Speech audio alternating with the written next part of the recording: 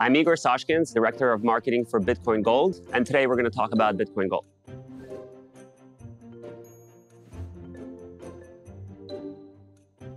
I'm Ed Iskra. I'm a longtime crypto enthusiast and tech guy, and I'm also the Communications Director for the Bitcoin Gold organization.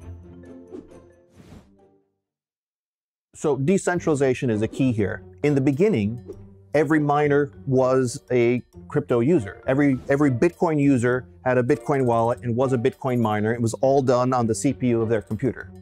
Over time, technology progressed. Bitcoin was getting mined on GPUs, their graphics cards, and eventually people developed specialized hardware just for mining Bitcoin, and that's called an ASIC miner, an application-specific integrated circuit. It's a fancy word for dedicated hardware that can do it faster. Over time with Bitcoin, what happened was these ASICs got faster and faster, and the people who produced and managed and sold these ASICs were able to control a lot more of the network that does the mining. By some estimates, about 80% of the total mining power out there is actually controlled in the hands of a very few entities, and isn't that different than giving all the power over the financial system to the banks or to a particular government.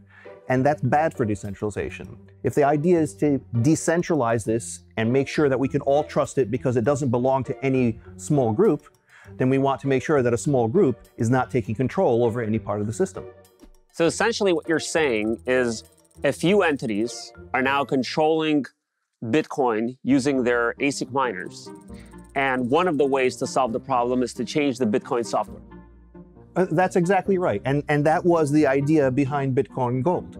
We changed the Bitcoin software so that it doesn't work on an ASIC miner, so that it does work on a GPU miner, on a video card, in order to decentralize it, to reverse that monopoly effect and allow people to be involved in the process again.